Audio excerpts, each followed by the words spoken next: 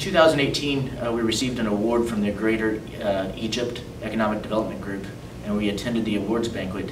And at that awards banquet, we made some introductions to Mantricon and learned about some of the services that they could provide, and took that opportunity to network and invite them into the plan. So the PRYSMIAN Group is a group that's headquartered out of Milan, Italy. The plant here specifically in Illinois has been here for over 50 years. For those who don't know, Des Moines is where the other state fair is.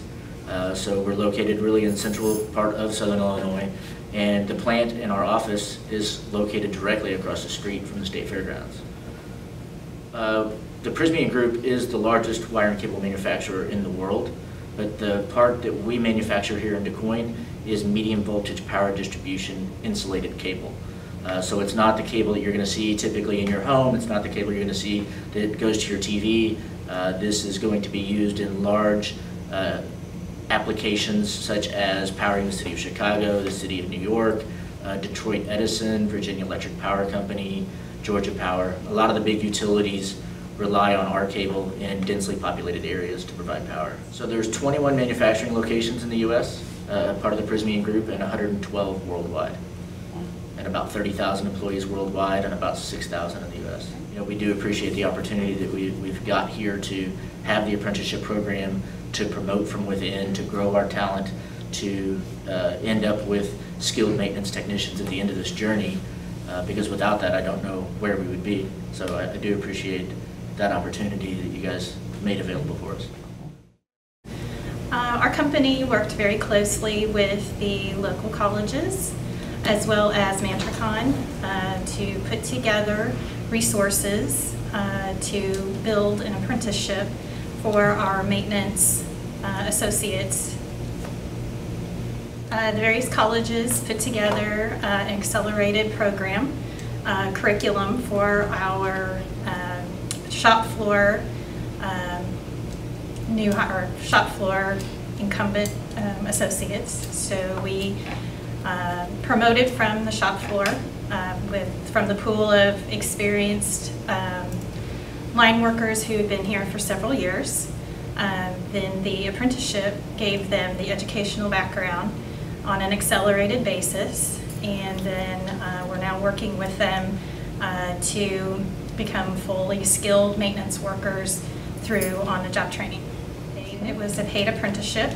We gave them time to go to school, as well as paid their travel expenses, their tuition, and so forth. They started out at the basic maintenance level, entry level, and then have quickly progressed up the different grades of maintenance worker. When we first learned what the services at Mantricon could help us with as far as the incumbent worker training and in other type of technical trainings, we did go through several process and equipment training sessions that they helped us with as we brought in our maintenance and our process technicians. And through that process of 3 or 4 sessions of incumbent worker training, we learned of the possibility of doing on-the-job training and or an apprentice program that Mantricon could assist us with. And through this time, we also had a gap in our maintenance headcount to where we had up to 6 openings at one time. So the timing was right to look at doing some in-house training. We had exhausted a job search for experienced maintenance technicians in the Southern Illinois area, and the in-house training was looking more and more desirable for us to step into.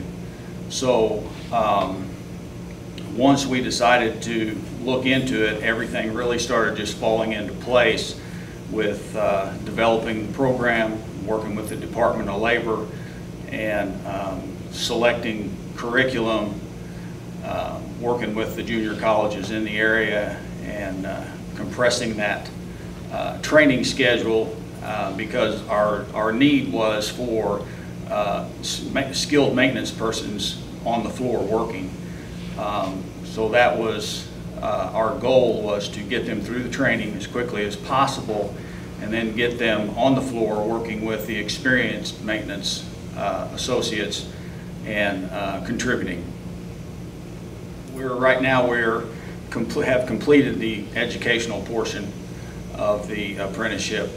It was just over a full year of classroom work that was very compressed and accelerated, and they are now working on-the-job training full-time in the plant, and the goal is that within a total 4-year time frame that they will all progress to the advanced levels of maintenance.